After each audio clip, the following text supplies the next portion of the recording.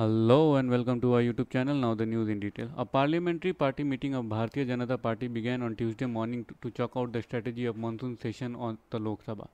Prime Minister Narendra Modi, Defence Minister Rajnath Singh and Railway Minister Asnavi Vaishnav among others were seen for the meeting that began at 9:30 am.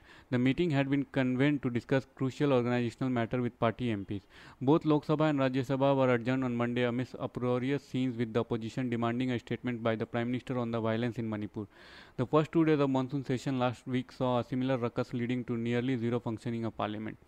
Significantly, the member of the Indian National Development Inclusive Alliance will meet today at the office of the Congress National President and the leader of the opposition in Rajya Sabha, Mallikarjun Kharge, to chalk out a floor management strategy before the upper house goes into the session.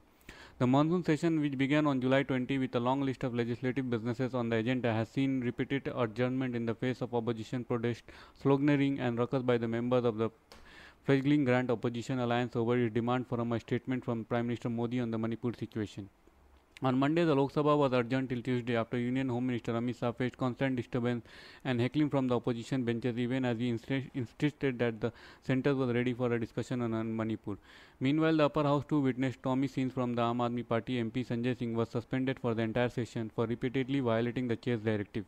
The chairman first named Singh for interrupting the proceeding of the House when it had taken up the question hour amid protest by the opposition over its demand for a statement from Prime Minister on the Manipur violence and a detailed discussion on the issue.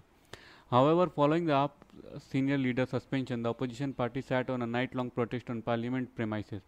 Amid persistent disruption from the opposition, Vice President and Rajya Sabha Chairman Jagdeep Dhankar on Monday said no country or system could flourish or blossom without discipline or decorum, adding that the moment discipline and decorum are compromised, institutions suffer.